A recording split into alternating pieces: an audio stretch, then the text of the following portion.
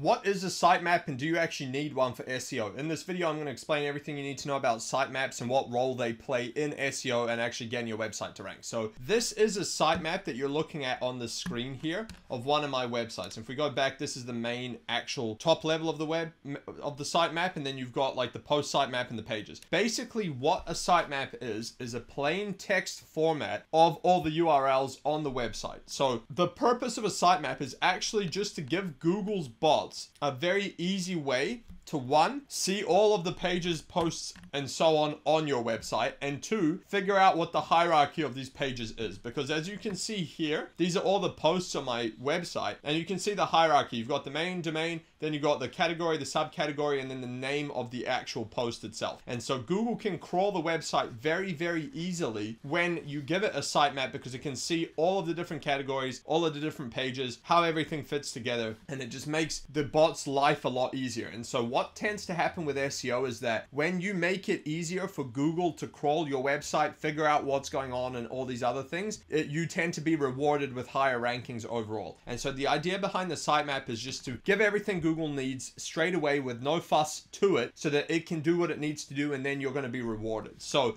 that's why you need a sitemap. Now, typically speaking, most SEO plugins, especially if you're doing WordPress, will have a sitemap automatically. Things like Shopify usually have a sitemap on their own as well. So usually it comes with most websites. Now, the way you can see if you have one is if you go to your URL and type in /sitemap.xml, and that will produce a page like this if you have one there. If you don't have one, then you might need to go and actually generate one, in which case you can go to Google and type in XML sitemap generator and click on this first one. This is a good one, and you can click that, and this will generate up to a certain number of few hundred pages. I can't remember what the limit is. Up to 500. Here you go. So basically it'll do up to 500 pages for the free version. So what you would do is you just take your URL, you would paste it in here, you'd hit start, and it'll just now crawl your website, make the sitemap of the 500 pages, spit out the XML file. And then you would just need to go into your file manager for your particular website that you want to upload it to, and you would go to the root folder, which is of the website itself. It's typically